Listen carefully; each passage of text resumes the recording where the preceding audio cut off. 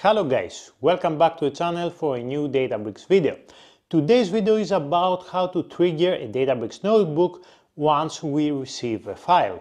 There are two ways to do that. The old way, which is by using Data Factory, create a Data Factory pipeline that points to a Databricks notebook and then add a trigger so we can trigger the Data Factory pipeline once we receive a file on a storage account. This is the old way. The new way is by using the file arrival trigger on a scheduler directly on Databricks. This is something more recent, but in order to do that, you have to enable Unity Catalog on your Databricks workspace. So first you have to assign your Databricks workspace to a metastore, right? This is how you enable Unity Catalog. Also, you have to upgrade to a premium account if you don't have on Databricks, otherwise you are not able to assign a Databricks workspace to your metastore. So in this tutorial, first we are going to see how to trigger a Databricks notebook via Data Factory and then directly on Databricks. Let's get down to business.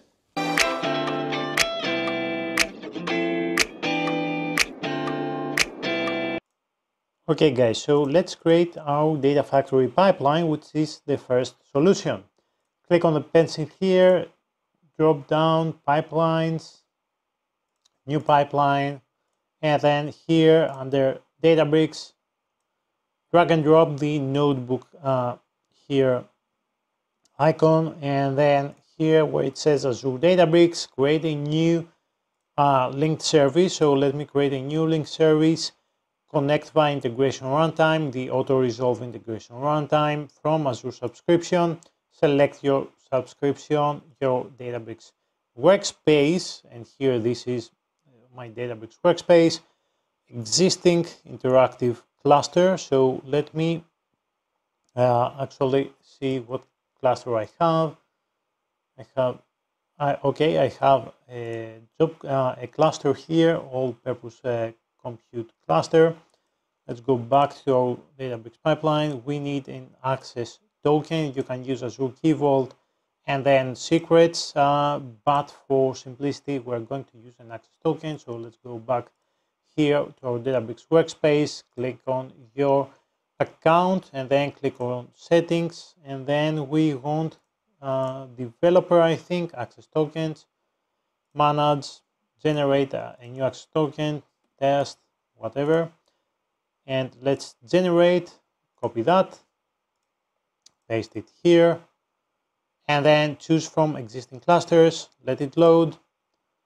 It's going to load the clusters, and here select your existing cluster or create a new one, or select from your instance pool, so you can test the connection as well.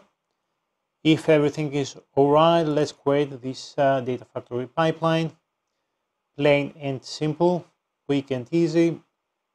So we have this Data Factory pipeline. Now, the purpose here is to trigger a Databricks notebook. So first of all, let's browse our Databricks workspace by clicking the browse button, users.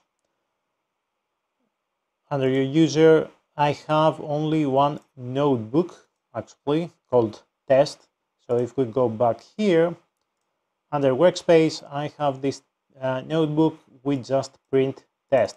So whatever you have here, it will trigger this Databricks notebook.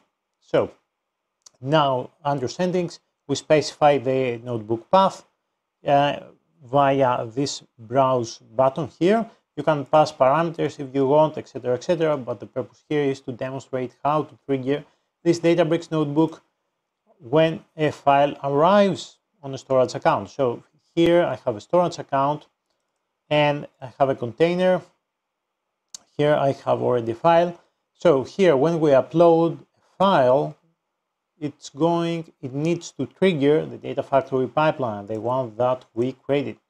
So let's publish this pipeline first of all, and then add a trigger. How you can click on the add trigger, new edit, so we create a new trigger, choose trigger, create a new trigger, and then under type, use the storage events, right? Because it happens when we have an event. When we receive a file on our storage account, this is an event, and this is going to trigger the Data Factory pipeline. And then we have select your account name. So I have this is the storage Apple as account name, container name, it's Apple test, right? And I think we need slashes here, yeah. And you can fill in those blob path begins with or blob path ends with, and click on the event blob created or blob deleted, but in this case it's blob created. Ignore empty blobs, yes. So click on continue. This is fine. Okay, so continue. Okay, and then publish, because we added a trigger to this Data Factory pipeline. So let's see what it's going to do once we upload the file on our storage account. Now, in theory, now that we have our trigger, right, we have the link services, click on triggers, we have the trigger here, the status is started, so that's fine. And then if we click on the monitor, the triggered pipeline, there is nothing here, but let's upload a CSV file, for example here. Let's upload a file. We uploaded this CSV file, right? Now we have to wait until this Data Factory pipeline is triggered. You have to wait a minute or two in order to trigger the Data Factory pipeline. In the meantime, let me spin up the cluster, because we are going to use this cluster, as you can see, when we use this cluster in our Data Factory, in our linked service, and it's going to spin up this cluster as it is doing already, right, in order to run the Databricks notebook. Let's see if this one is triggered. No results yet. Let's see. Storage events. Something should come up here in your monitor under trigger runs, right? Let's wait for a couple of minutes and I will come back in a second. As you can see, the Data Factory pipeline was triggered and it was succeeded. Here you can check actually the status and what happened, and here it's going to navigate to your Databricks workspace and to your Databricks notebook that was triggered, and you will be able to see the run, and here we printed test. So this is one way to trigger a Databricks notebook via Data Factory using a trigger. Now, just to mention here, before, when you add the trigger, you have to enable event grid. How can you do that? So go into your subscription, actually, scroll down where it says resource providers, and here filter by event, and you will see event grid here. You have to register and enable event grid. If you don't do that, then the trigger it's not going to work. So you have to enable event grid before you add the trigger to your Data Factory. So that's one way using Data Factory. Let's move to the second way, using the file arrival trigger directly in Databricks. Let's create a workflow and let's create a job here. So here, create a simple job and then select your notebook, the notebook that you want to trigger actually, and here your cluster, etc., etc. And here on your schedules and triggers, as you can see now it's done, click on add trigger, save and continue, and then add a trigger, right? Now here is the catch. Here it has file arrival. If you haven't enabled Unity Catalog, you won't have this option. It will only have scheduled and continuous. It's not going to have file arrival unless you enable Unity Catalog. How can you do that? By assigning your Databricks workspace to a metastore, right? So how can you do that? Here on your accounts or your accounts console, you need to use this link here, accounts.azuredatabricks.net, etc., in order to be able to access your account console here. You have to create a metastore. Now I have already done that, so first you have to provide a name, whatever, and then you have to provide the region, right? And then you have to provide a path to your data lake. So here, if you let me open up my storage account, this one. I have a new, another storage account. I have enabled the data lake here, and then under this container I have this directory here, etc. So here you have to provide your path to ADLS, right? You can see it here by default, and then you need to provide your access connector ID. Now the access connector ID is where if you have to create an access connector for Azure Databricks. So access connector for Azure Databricks, I have already created one here. And then here, as you can see, the resource ID, you copy that and you paste it here. This is fine. But before you do that, you actually have to provide access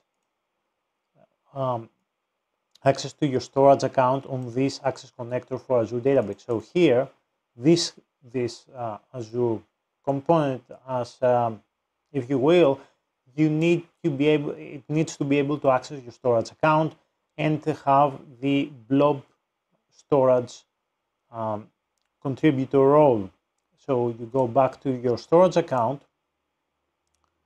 that you have enabled ADLS, sorry, and then here under access control, you have to click on add at role assignment. Come on.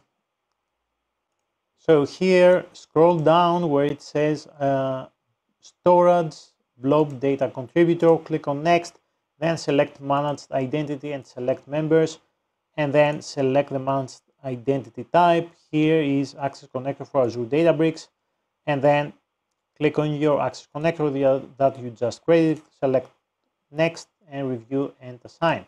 So you provide the storage blob data contributor role, I have already done that, right, to your access connector, and then you use the access connector resource ID here, and you provide the path to your ADLS, and you create your metastore, and then it says assign to workspaces. So if you go here, as you can see, I have one Databricks workspace, and it's assigned to this metastore. How can you do that? Here on the metastore, you click on workspaces, assign to workspace, and this is how you do. You assign your workspace to the metastore, and this is how you enable Unity Catalog. So back to our Databricks environment. Actually, let's go into catalogs, and here under the main catalog and the default schema, I created a volume. So click on create volume, and then provide the name, test, whatever. This is a managed volume, right? So let's create a managed volume, and here you see the path, right, for this volume. Click on that, and then when you go back to your Databricks workflow job, and here where you add the trigger, you select file arrival, and then here you have to provide the storage location. As you can see, it gives you examples, and here we provide the volume with slash at the end, test trigger, and the results is success. Click on save, and now the Workflow is created successfully. Here, as you can see, the trigger is file arrival, and there are no recent runs. But if we go back to our volume here and upload to this volume, let me upload a file and upload this CSV file, right? Give it a second. Yep, we uploaded the CSV file.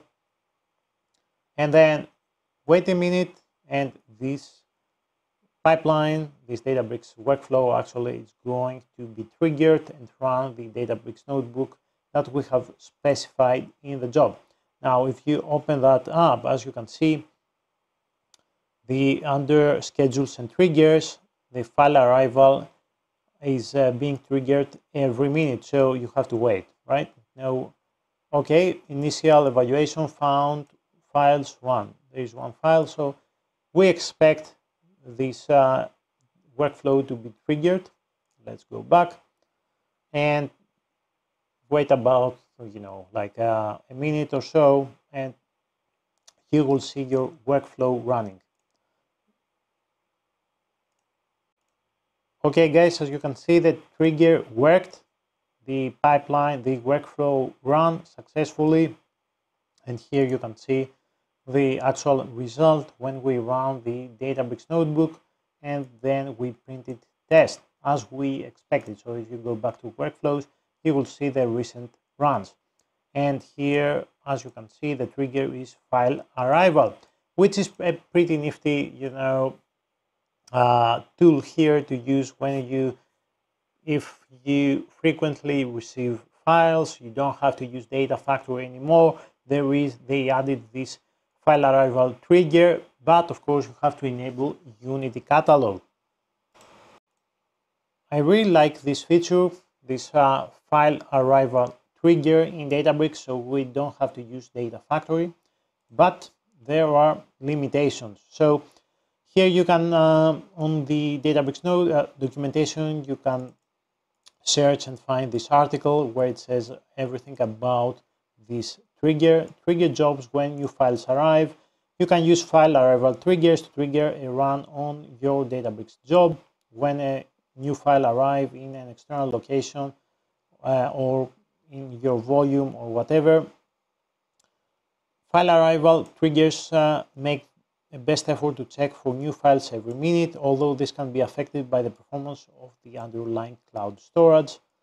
File arrivals do not incur additional costs, which is good, other than cloud provider costs associated with listing files in the storage location.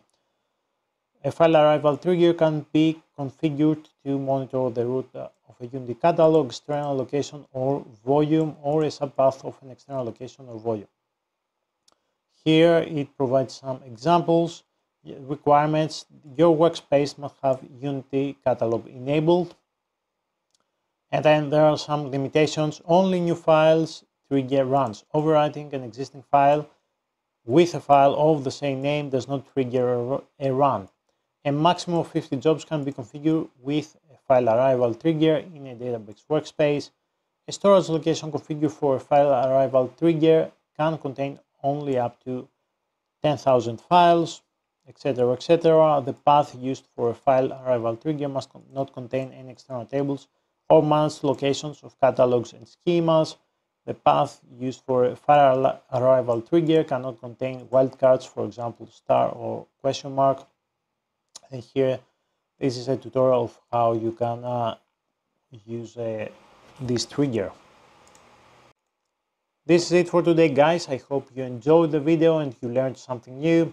You can start using the file arrival trigger in Databricks directly instead of using Data Factory if you wish. You can play around and see what is more suitable for you, of course. If you like the video, please click the like button, subscribe to the channel, leave a comment, and I will see you in the next one. Thank you.